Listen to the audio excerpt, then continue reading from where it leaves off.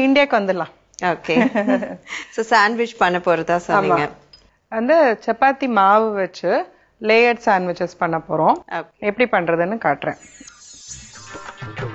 கோதுமை சாண்ட்விச் செய்வதற்கு தேவையான பொருட்கள்: எண்ணெய், வெங்காயம், உப்பு, மிளகாய்த்தூள், முட்டை, இஞ்சி பூண்டு விழுது, மிளகுத்தூள், புதினா, கொத்தமல்லி, தக்காளி. இப்போ நம்மளுக்கு இதுக்கு தேவையான பொருட்கள்னு பாத்தீங்கன்னாக்க எக் தேவை. ஏன்னா அந்த எக் வாஷை நம்ம ஒரு சப்பாத்தி மாவுக்கும் இன்னொரு சப்பாத்தி மாவுக்கும் லேயர் வைக்க போறோம். அப்புறம் தக்காளி வெங்காயம் ஒரு லேயர்ல, இன்னொரு லேயர்ல புதினா கொத்தமல்லி. சரியா? ஆமா. முதல்ல ஒரு இது மட்டும் லைட் ஃப்ரை மட்டும் தக்காளி வெங்காயம் பண்ணிக்கணும்.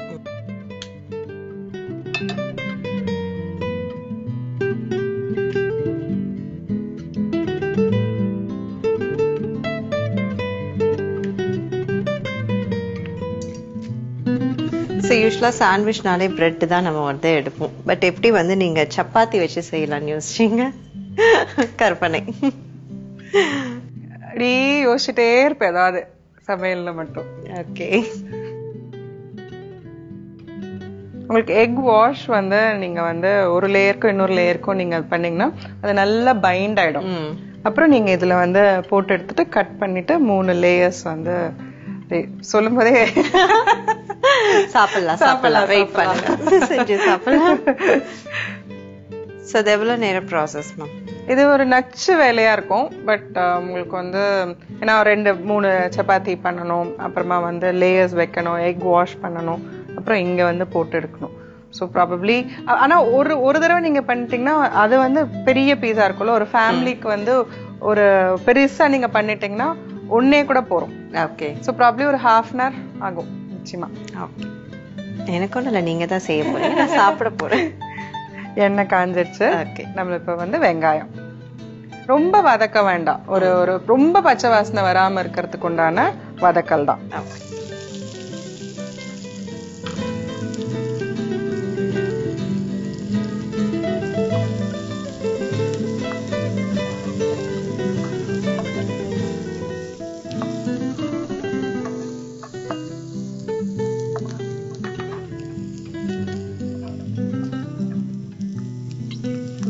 தக்காளி போட்டுடலாம்.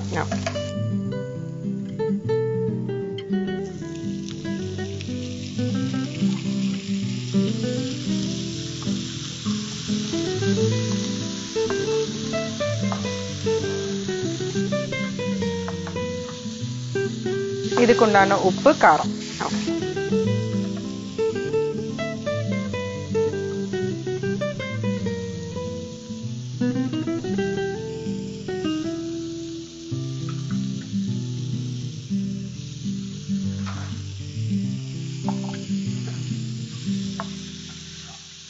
இது ரொம்ப குக் பண்ண போறது இல்ல.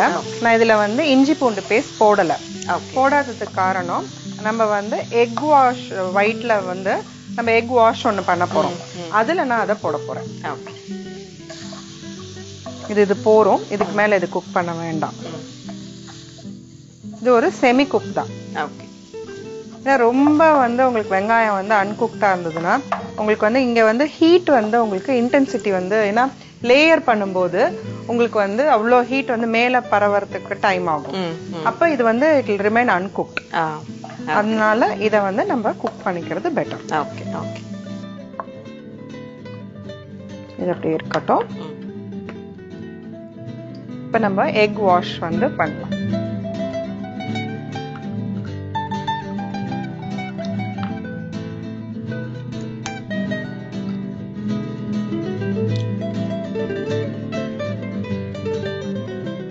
ginger garlic paste,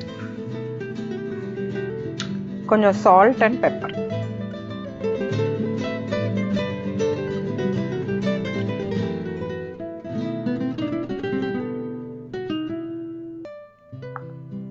இதை நான் இப்ப நல்லா பீட் பண்ண போறேன்.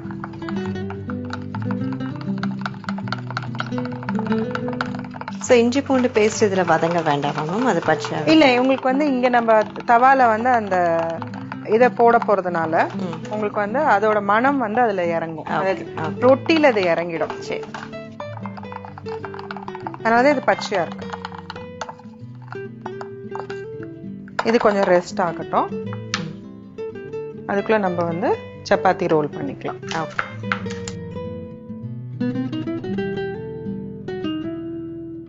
நான் இப்ப வந்து 3 சப்பாத்தி பண்ண போறேன்.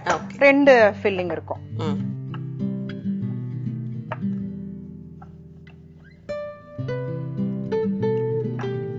இப்ப வெஜிடேரியன்ஸ் வந்து ஐயோ எக் வாஷ் வந்து நான் என்ன பண்ணுவேன், நான் எக் சாப்பிட மாட்டேன் அப்படிங்கிறவங்க வந்து நீங்க வந்து ஒண்ணு பண்ணலாம். கார்ன்ஃபிளவர்ல வந்து சால்ட் அண்ட் பெப்பர் போட்டு வச்சுக்கலாம். அது வந்து உங்களுக்கு பைண்ட் பண்ணிடும்.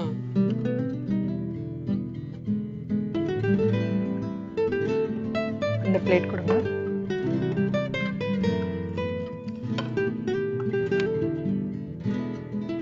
இப்ப இந்த 3 சப்பாத்தி கொஞ்சம் பெருசா பண்ணிருக்கேன். அப்பதான் உங்களுக்கு வந்து இந்த ஒரு ஃபேமிலிக்கு அப்படிங்கும்போது இது கரெக்டா இருக்கும். இதுல வந்து இப்போ எக் வாஷ்.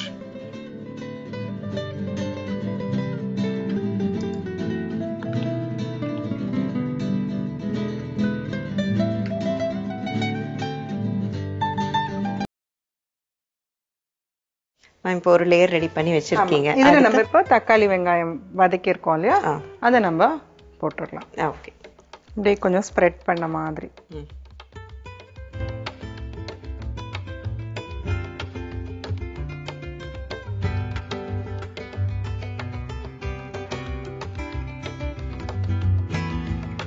இதுல வேற ஏதாவது தேவைப்பட்டாலும் ஆட் பண்ணிக்கலாம். உங்களோட இமேஜினேஷன். காலிஃபிளவர் இருக்கு, இப்ப மழை முடிஞ்ச உடனே உங்களுக்கு வந்து பட்டாணி கிடைக்கும். நீங்க வந்து பட்டாணி காலிஃபிளவர் எல்லாம் போட்டு கூட ஒரு கிரேவி, கேரட் பீன்ஸ் போட்டு ஒரு கிரேவி, எது வேணுமோ, லைட் செமி ட்ரை கிரேவியா. ஓகே. இன்னும் கொஞ்சம் எக் வாஷ் இது மேல, ஏன்னா பைண்ட் ஆகணுங்கிறதுக்காக. அந்த ஹாட் தவால போடும்போது உங்களுக்கு ஈஸியா இது பைண்டிங் ஆயிடும். ஓகே. அதுக்காக தான் இந்த எக் வாஷ். நெக்ஸ்ட் லேயர் நல்லா அந்த ஈக்குவல் ஷேப்புக்கு கொண்டு வந்துருங்க. அப்படியே லைட்டா கொஞ்சம் ஆட் ஷேப்ல இருந்தா கூட பரவாயில்ல, பிரஸ் பண்ணுங்க. எல்லாம் ஹோம் குக்ஸ் தான், நம்ம எல்லாருமே பெர்ஃபெக்ட்டா பண்ணணும்னு அவசியம் இல்லை. நம்ம ஷெஃப்ஸ் இல்ல. ஐயோ ரவுண்டா வரலையேன்னு கவலைப்படாதீங்க. அது முதல்ல சமைக்க ஆரம்பிக்கிறதுக்குள்ள என்ன ஷேப்ல வந்தாலும் கண்டுக்காதீங்க, தாராளமா பண்ணுங்க. ஓகே. பண்ணதான் வரும். அடுத்த லேயர்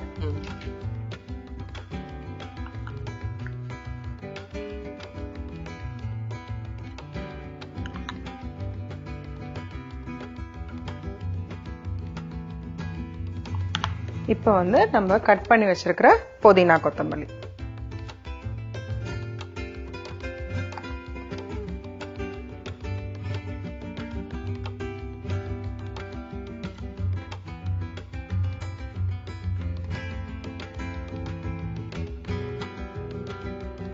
இதெல்லாம் ஒன்னா வந்து குக் ஆகும்போது உங்க வரப்போற மனம் வந்து அவ்வளோ நல்லா இருக்கும். ஏன்னா அந்த புதினா உள்ளுக்குள்ள இருக்கிற அந்த தக்காளி வெங்காயம். இதுல இப்ப வந்து நம்மளுக்கு இதுக்கு உப்பு இல்லை. ஸோ இதுக்கு உண்டான உப்பு மிளகு கொஞ்சம் லைட்டா, ரொம்ப கம்மியா தான் இதுல போடணும். ஏன்னா இது தாங்காது. கையால போடுங்க, லைட்டா தூவுங்க போறோம்.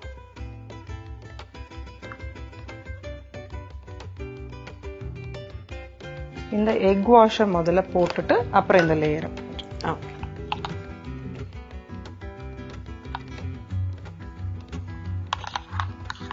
இந்த லாஸ்ட் லேயருங்கிறதுனால இதுலயும் நீங்க அப்ளை பண்ணிடலாம்.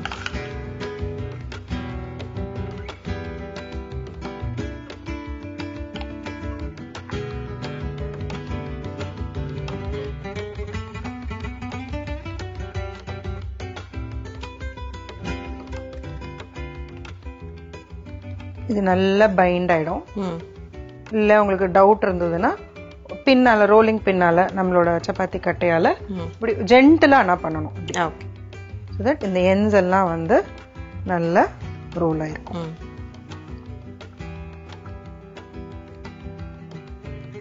தவா காஞ்சிருக்கு, நம்ம எண்ணெய் விடுங்க. ஃபர்ஸ்ட் ஃபுல்லா ஸ்ப்ரெட் பண்ணிடுங்க. அப்ப உங்களுக்கு அது ஒட்டாம இருக்கும். இது போடும்போது கொஞ்சம் ஜென்டிலா போடணும். 3 லேயர்ஸ் இருக்கு.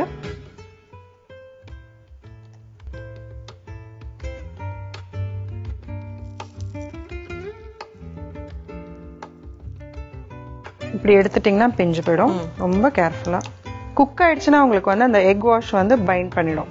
அது குக் ஆற வரைக்கும் ரொம்ப ஜென்டிலா இருக்கணும்.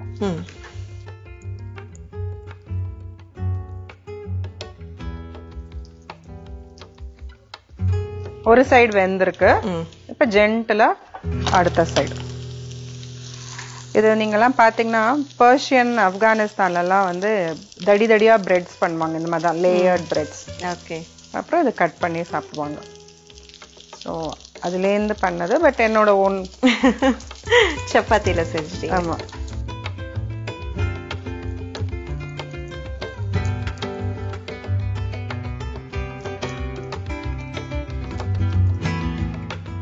இப்ப நான் அந்த திருப்பி இருக்கேன் இல்லையா, இப்ப வந்து இந்த டாப் லேயர் பாருங்க, அந்த கிரன்ச்சினஸ் அப்படியே இருக்கு. அதே மாதிரி பாட்டம் லேயரும் இந்த அளவுக்கு கிரன்ச்சி ஆயிடும். பட் சென்டர் லேயர் வந்து இன்ஃபியூஸ்ட் ஹீட் தான் வருது, அதுக்கு டைரக்ட் ஹீட் வரல. அதனால அது வந்து உங்களுக்கு ரெகுலர் ஒரு ஃபுல்கா ரேஞ்சுக்கு தான் குக் ஆயிருக்கும். இந்த கிரன்ச் அதுல இருக்காது. பாத்தீங்கன்னா இப்போ வந்து 2 சைடும் நல்லா குக் ஆயிடுச்சு. நம்ம வந்து இதை சர்வ் பண்ணிடலாம். மதிய வேலை இந்த புதினா சாண்ட்விச் மனமா இருக்கு. ஸோ இதை நம்ம இப்போ வந்து சர்வ் பண்ணலாம். பட் இதை கட் பண்ணி தான் சர்வ் பண்ணோம். ஸோ இதை நான் கட் பண்ண போறேன். நீங்க வந்து இதை வந்து ட்ரையாங்கிள் ஷேப்க்கு கொண்டு வரலாம், பிட்சா கட் பண்ற மாதிரி.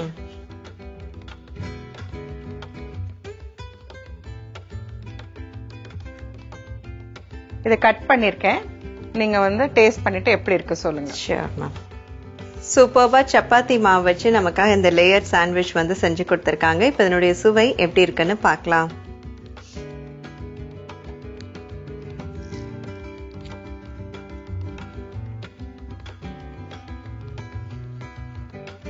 Super ma'am. நீங்க சொன்ன மாதிரி அந்த புதினா கொத்தமல்லி வந்து ஹைலைட் இதுக்கு. அண்ட் பைண்டிங்க்கு நீங்க யூஸ் பண்ண அந்த எக் வாஷ்மே வந்து நல்ல ஒரு டேஸ்ட் கொடுக்குது. அழகா ஒவ்வொரு பைட்டுக்கும் ஒவ்வொரு லேயரா வர்றது வந்து ரொம்ப ரொம்ப டிஃப்ரெண்டான ஒரு கான்செப்ட் அண்ட் ஆரோக்கியமான ஒரு உணவும் கூட. ரொட்டீனா நம்ம வந்து சப்பாத்தி செஞ்சு சாப்பிடுவோம். சோ அதுக்கு மேல இப்படி சேர்த்து ஒரு லேயர் சாண்ட்விச்சா செய்யும் போது குழந்தைங்களுக்கும் இது பாக்குறதுக்கு இனோவேட்டிவா இருக்கும், அழகா சாப்பிடவும் செய்வாங்க, சுவையும் பிரமாதமா இருக்கும். Thank you so much. தேங்க்யூ. கோதுமை சாண்ட்விச் செய்யும் முறை: ஒரு தவாவில் எண்ணெய் ஊற்றி எண்ணெய் காய்ந்ததும் வெங்காயம், தக்காளி, உப்பு, மிளகாய்த்தூள் ஆகியவற்றை சேர்த்து நன்கு வதக்கவும். மற்றொரு பவுலில் முட்டையை உடைத்து ஊற்றி கொள்ளவும். அதில் இஞ்சி பூண்டு விழுது, மிளகு தூள் சேர்த்து நன்கு அடித்துக் கொள்ள வேண்டும்.